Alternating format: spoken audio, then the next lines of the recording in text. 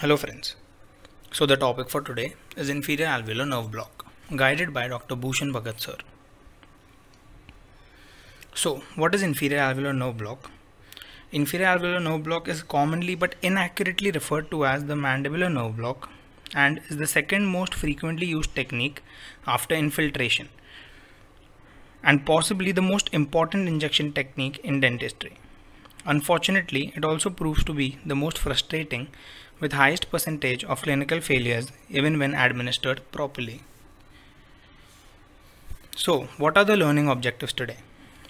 The nerves anesthetized. We'll get to know about the anatomical landmarks, areas anesthetized, indications and contraindications, advantages and disadvantages, technique and final position of the needle, the signs and symptoms, complications. So, the inferior alveolar nerve, it arises from the mandibular nerve, that is from the posterior division of the mandibular nerve. The nerves anesthetized are inferior alveolar nerve, mental nerve, incisive nerve, and sometimes the lingual and the buccinator nerve. The anatomical landmarks are mucobuccal fold, anterior border of ramus of the mandible, external oblique ridge, retromolar triangle, internal oblique ridge, pterygomandibular ligament, buccal sucking pad, and pterygomandibular space. So as you can see the landmarks here, the coronoid notch, the pterygomandibular raphe, the occlusal plane of the mandibular posterior teeth.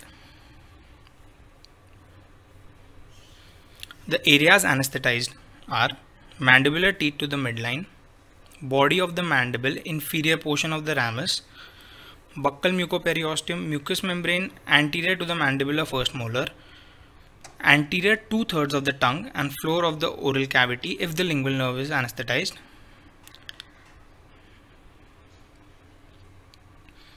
So what are the indications? Procedures on multiple mandibular teeth in one quadrant. So it is also used for quadrant dentistry, and this is an important point. When buccal soft tissue anesthesia is necessary, endodontic therapy in multiple teeth.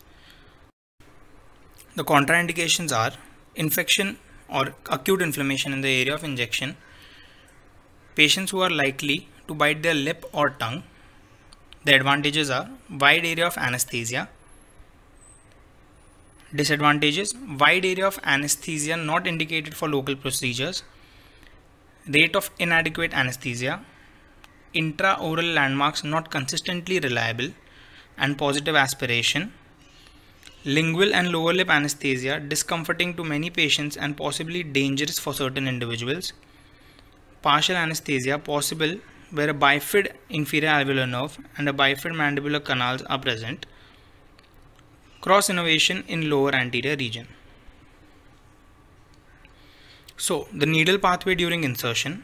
The needle passes through the mucosa, a thin plate of the buccinator muscle, loose connective tissue, and a variable amount of fat. So approximating structures when the needle is in position, that is the final position of the needle.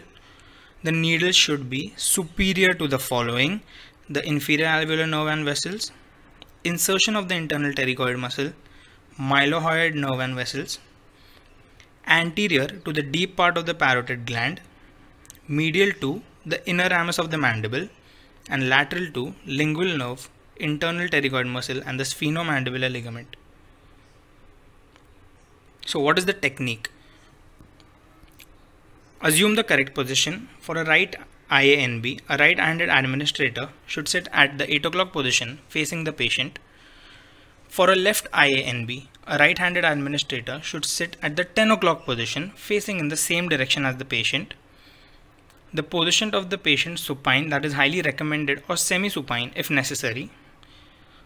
The mouth should be opened wide to allow greater visibility of and access to the injection site.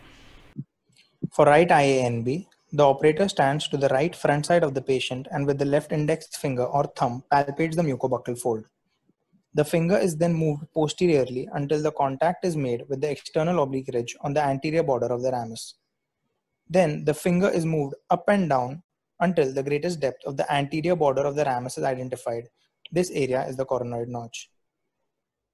The palpating finger is moved lingually across the retromolar triangle and onto the internal oblique ridge. The finger or the thumb is still in line with the coronoid notch and is moved to the buccal side, taking with it the buccal sucking pad, giving better exposure to the internal oblique ridge, pterygomandibular raphe, and the pterygomandibular depression. When palpating the intraoral landmarks with the thumb, the operator may place the index finger extraorally behind the ramus of the mandible, thus literally holding the mandible between the thumb and the index finger. In this manner, the anterior-posterior width of the ramus may be assessed. A syringe with a 25-gauge needle is inserted parallel to the occlusal plane of the mandibular teeth from the opposite side of the mouth at a level bisecting the finger or thumbnail, penetrating the pterygomandibular depression. One can determine the depth of the needle penetration by estimating when the needle tip has been advanced half the distance between the palpating left thumb and the index finger. The needle is penetrated until the bone is contacted on the internal surface of the ramus. This should be in the area of the mandibular sulcus, which funnels into the mandibular foramen. The needle is then withdrawn about 1 mm and 1 to 1.8 ml of solution is deposited slowly. The needle is now withdrawn slowly, and when about 1/2 of its inserted depth has been withdrawn, the remainder of the solution is injected in this area to anesthetize the lingual nerve. In many instances, the deliberate injection of the anesthetic solution to anesthetize the lingual nerve is unnecessary because diffusion of the initially injected solution will also anesthetize the lingual nerve. It takes roughly about 5 minutes for the LA to act. The tongue, teeth, chin, and most of the gingiva on the ipsilateral side are now anesthetized. Full anesthesia of the mandibular gingiva also requires a buccal nerve block.